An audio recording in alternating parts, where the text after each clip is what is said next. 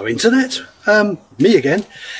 For a change, it stopped raining. It was supposed to be thunderstorms for the next 3 or 4 days, but we've actually got a little bit of, up there, look, blue sky. Anyway, I know the content at the moment's been a bit all over the place, a lot of drone footage, but that's because of a lot of the weather, and we've had a lot of things going on, as you may know. But today, little Joe on the Tigra behind me. Let me show you what the problem is. So to be honest, it's a pretty common problem. It's just the rubber on the aerial, it's disintegrated. So I bought myself a new one. So I'm now going to take the rubber off and put a new one on. That's the plan anyway. We should see what happens.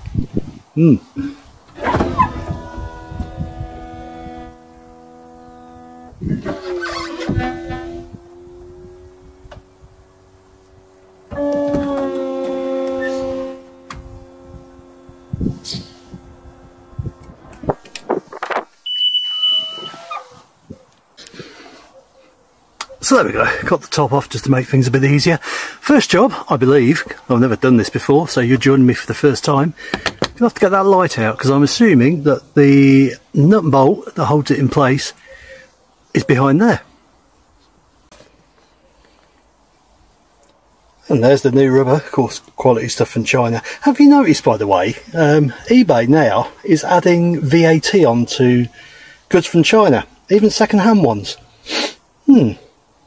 Bizarre. Right, so I'm assuming this just pops off, so we'll get the lever under there, and it does. Oh, look at that, how easy is that? What we got? Right, we have got a plug, which is fine, and we've got a nut up there, so yeah, this looks relatively easy. I shouldn't have said that, should I? No, you shouldn't. Okay, so we've got the block connector out of the way. All I did was, use the pry just to get in there and pop it out, and it seemed to snap out okay. No damage done. Right, looks like I have got to take a wire off. Where's that wire go? Okay, maybe I don't. Maybe I can just unloosen that and thread it round. Yeah. Right, let's get the bolt out and we'll decide what to do. Right, so 17mm seems to be the kiddie. Let's get that out. And yeah, this is good good videography.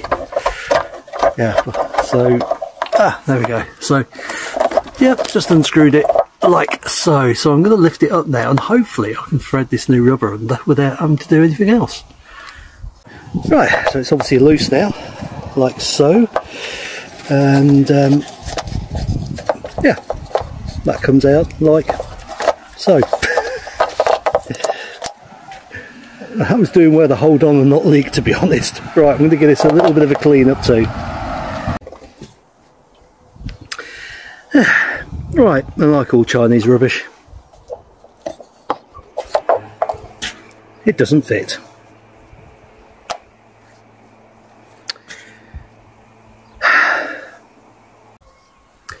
Well, some might incline to say that that was a complete and utter waste of time, and I would totally agree.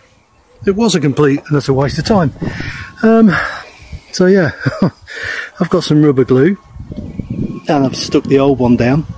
It ain't pretty, but I'm going to have to find another solution, because obviously the one I got ain't no good.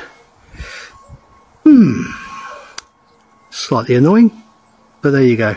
Maybe I'm going to have to buy an original item at about 60 or 70 quid, no doubt. Anyway, I'm going to bolt it all back up again now and forget I ever started this. So if you've come here looking for a way to change this, then hopefully in the future I'll be able to put a link to where you can get them from. But you can actually see how to get to it and undo it. If it's any use to you, well done. Right, I've had enough of this now. Catch you later. Bye bye.